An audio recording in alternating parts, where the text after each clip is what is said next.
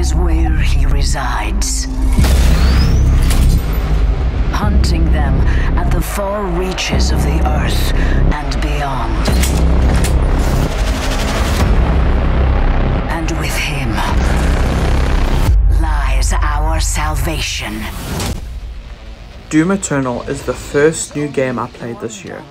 While there have been a couple of well-known releases so far this year, this was my first big anticipated game of the year.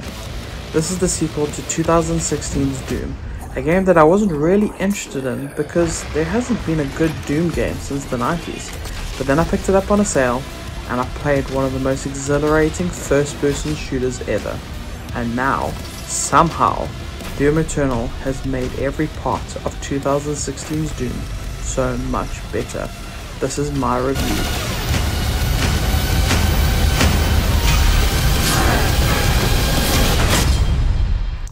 Let me start off by saying this game is not for the faint of heart. It's probably one of the most gruesome games you'll ever play. However, if you know me, you know I can't even say the word blood out loud without squirming in discomfort. But when it comes to video game violence, I am totally fine.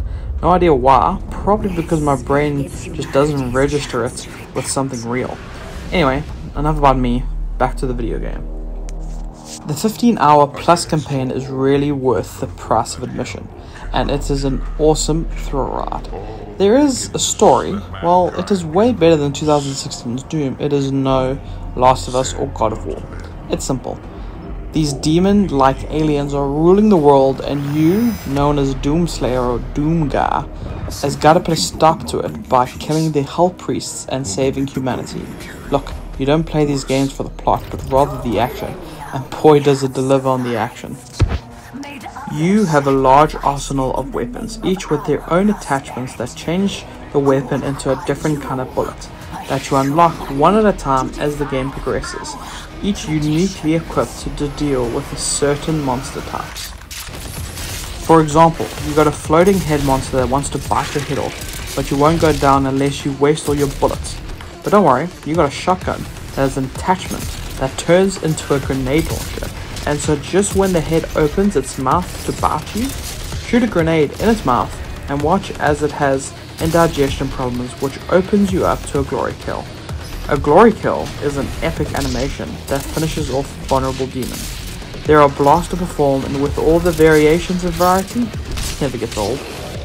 During the heat of battle, and believe me, these moments happen all the time because this game is a challenge, you have cool abilities that when used are only then usable again till the cool off timer finishes. Abilities like a chainsaw that when used on demons produces a splash of ammo, or a burst of fire from a flamethrower that makes the demons burn off armor for you, or a quick explosive paired with a dash when you're feeling overwhelmed and need to make a quick getaway. These aren't add-ons to weapons like in other first-person shooters. If you don't take advantage of these abilities, you'll have a tougher time in beating the waves of beasts coming at you. Which means this isn't a mindless action game, it demands you to be fast and quick on your feet. The level design isn't always so intense. It is nicely broken up by some good first-person platforming. Usually it is a time to have a breather, stock up on ammo, find health, or even go secret hunting. Secrets that could give you upgrades to your suit and weapons, or even fun collectibles. These secrets are sometimes in plain sight, behind some bars that begs you to try and find a way inside. Or they're just outright in some weird corner that you stumbled upon by accident. If you want to survive, you're going to want to look for these secrets. And lastly, what makes this game such an energizing thrill ride is the music. It's mostly metal rock, and you wouldn't catch me dead listening to that genre of music. But it just works in the game. Makes your blood pump and your heart beat like a drum. But I can't explain it, and to do it any justice, I just can't here. And so just listen.